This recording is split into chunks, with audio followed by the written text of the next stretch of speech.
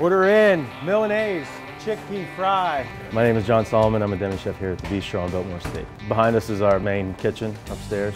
It's an open kitchen. This is where we produce all the food for the restaurant. I run the line upstairs and oversee all the prep that we need to get ready for the day. Whether it be just like raw carrots or a sauce that needs to be made for the day, we make sure that we get that ready, and then 5 o'clock we start service. Making beurre monté. It's just emulsified butter. So I went to IUP Academy of Culinary Arts. I graduated in 2009 and I did my internship here. It was a year program with a 6-month internship.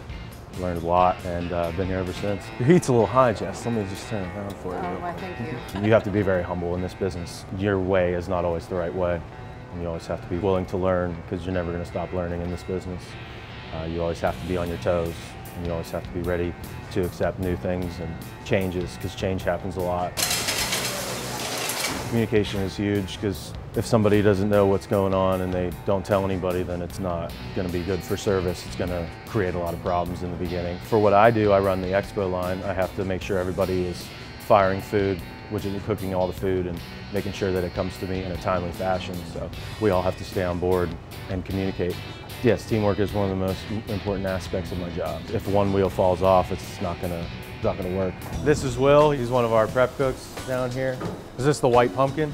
Yeah. Yeah, we got some white pumpkin. We're gonna make a soup out of it. I like the start to finish, just seeing something go from like a raw product or changing it into something really nice and something that somebody can enjoy.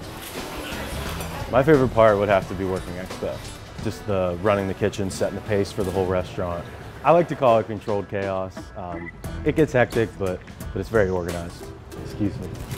Some of the skills that would make somebody successful here would be knowing the history and trying to put that passion into their job, because that's what I've done. It's really helped me a lot, just knowing that the history of the Vanderbilts and how the Cecils have tried to preserve that so much. And I really enjoy that part of it. Trying to bring such an old hospitality feel into the future is really nice, and I really love it. I really enjoy it. It's a great place to work.